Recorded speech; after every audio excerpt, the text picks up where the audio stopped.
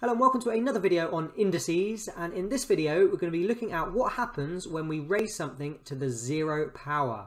So for example, what is 2 to the power 0, 3 to the power 0, 10 to the power 0, and in fact anything to the power 0. So let's go through these first few examples and hopefully something might jump out at you. So 2 to the power 0, you may be tempted to write 0 as your answer because you might be thinking, well, this is 2 times 0.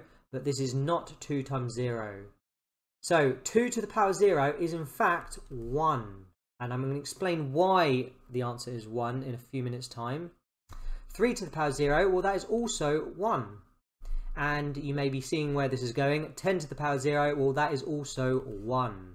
So why on earth is the answer 1? And in fact, anything to the power 0 is 1. So to explain this, I've got a few different ways I can explain it. The first way I'm going to do it, I'm going to start with something a bit simpler. So let's start with something like 2 to the power 4. We're going to work backwards until we get to 2 to the power 0. And you should be able to spot a pattern. So what is 2 to the power 4?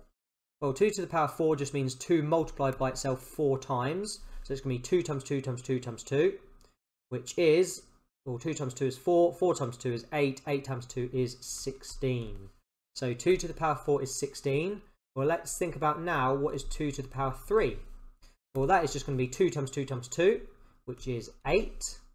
Now let's try 2 squared, or 2 to the power 2. Well, that's just 2 times 2, which is 4. And finally, we've just got 2 to the power 1. Well, that just means we've got 1, 2, which is 2. Now, forgetting about this at the moment, let's just focus on these four answers here. Hopefully you can spot a pattern which is jumping out, and that pattern is that each time we're going down a power, we are dividing by 2, or you could say we're halving. So to go from 16 to 8, we're halving. To go from 8 to 4, we're halving. To go from 4 to 2, we are halving. So it looks like that whenever we reduce our power by 1 or our index by 1, we halve the number. So the logical thing to do would be to, when we reduce this number by 1, we halve this number. Half of 2 is 1. So that is why 2 to the power 0 is 1. And in fact, it would work for any of these. So let's just have a look at 3 to the power 0. Let's start off with 3 to the power 4. Well, that's 3 times 3 times 3 times 3, and I know that that's 81. You might need to do a bit of working out, but that is 81. Now let's look at 3 cubed. Well, 3 cubed is 3 times 3 times 3, which is 27. 3 squared is 3 times 3, which is just 9.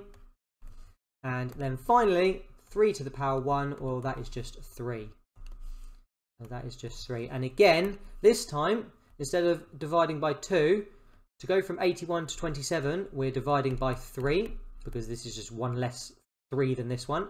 To go from 27 to 9, we're dividing by 3. Divide by 3, so if we follow the same pattern, do 3 divided by 3, we still get 1. So both ways, we get 1 as our answer.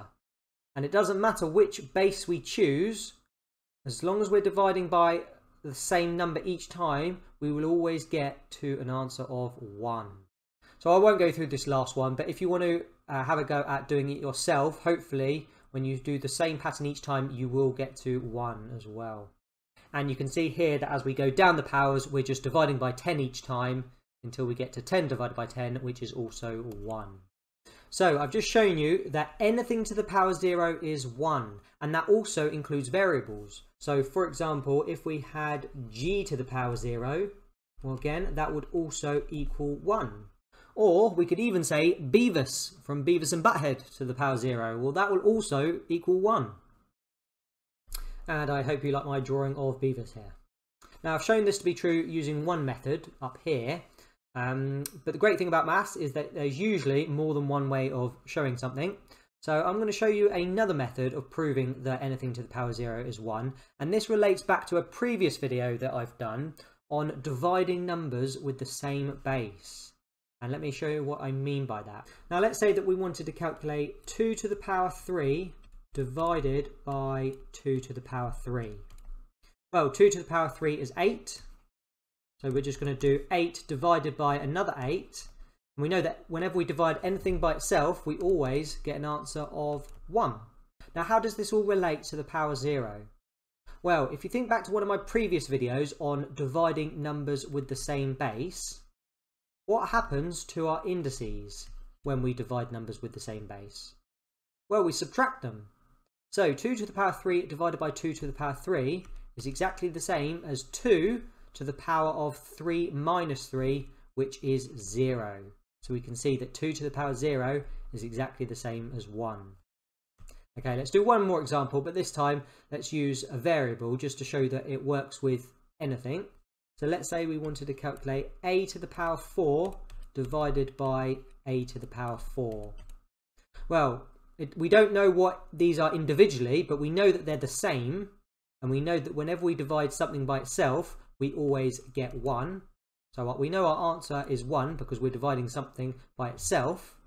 But then if we think back to our laws of indices, a to the power 4 divided by a to the power 4, well, that's going to be a to the power of 4 minus 4, which is 0. So again, anything to the power 0 will always be 1. So I've shown you two completely different ways of proving that anything to the power 0 is 1.